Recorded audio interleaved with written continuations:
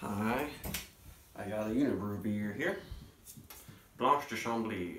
It's pretty much a traditional wheat beer brewed with coriander and orange peel, 5%. But this is one of the few brewed in North America that is bottle conditioned. So I thought I'd give it a try. Allagash White is great, but in the summertime it seems a little bit too sweet for me. And this one is actually pretty darn cheap these days. You can get a 6-pack for like under 10 bucks.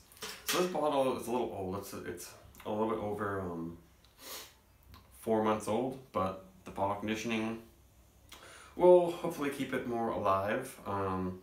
But the added flavorings might be a little more muted, but I mean, it's not a super hoppy beer, so I'm thinking it should be okay. I got this wacky glass. Hopefully I can get a pour without it being all head.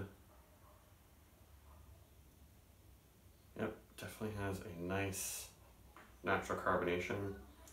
You can see the bubbles coming up because Allagash has natural carbonation, but it's not carb that high. This is kind of up there with, imported Belgian in terms of intense carbonation from re-fermentation in the bottle, and that looks like a lot of your white beers, quite pale. Some white beers are even paler than that. And the head's looking really nice. You can see that crown on top of there. That is a sign of a very well brewed, very well bottle conditioned beer. And pretty equal parts orange and coriander. It smells really juicy actually. Really nice orange peel notes in there. And I feel like there's going to be a good amount of acidity. Maybe that's one thing that Allagash is missing. It doesn't have much acidity going on. It's more about the soft feel from all the wheat. Yeah. It's not actually going to be a sour beer, but it's pretty close to smelling some actual like orange juice cocktail. And the yeast is giving just a little bit of a muskiness. Not too much though.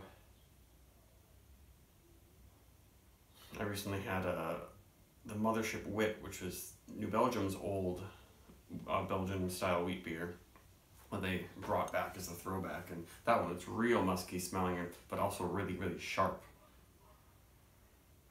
This one it has that a little bit of the musk, and maybe that's sort of from the wheat too. But it's not that almost savory and funky. It still smells really fresh and fruity. The coriander isn't super strong. It's just kind of supporting with another layer of fruitiness and giving it a sort of peppery note.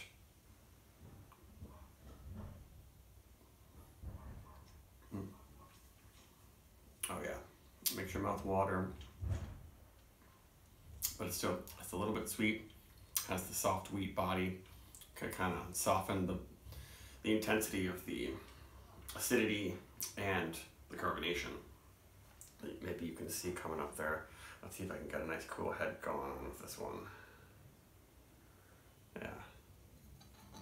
That is a very well made beer right there.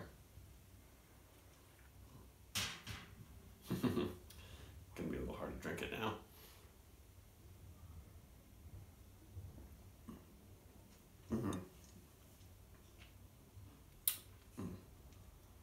That's really good. It almost does taste like they actually put orange juice in this, but they just say orange peel.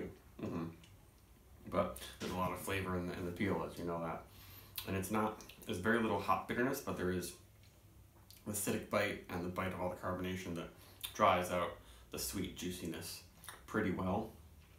And the coriander is giving you this, it's almost like a heat thing. It's not actually, capsaicin heat, but this spicy earthiness that lingers a little bit. This is a really good beer.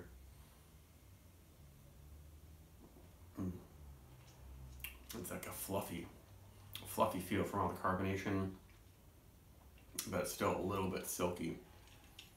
Though it's not thick and sweet and syrupy or anything like that. Yeah, really well made beer. I'm gonna have to try more of the Unibroue beers though. A lot of their other their more popular other beers are stronger and sweeter and more maltier. This is just the kind of thing that I want to drink in the summertime, and I'm surprised by how much I'm liking this actually, because Witbiers are like a pretty specific style, but they vary quite a bit in the feel and the sweetness and the acidity, and this is just balancing them all perfectly. I usually don't talk about that idea of balance because everyone kind of has a different idea of what balance works, but this might be one of my favorites. Especially in big part, really nice natural carbonation. I think this style works best with natural carbonation. There are a couple smaller American brewers that do a really great versions of this style, but they're not naturally carbed. So I would highly recommend this. This is a 4.25 for beer. Beer for me, maybe even more. Awesome. Goodbye.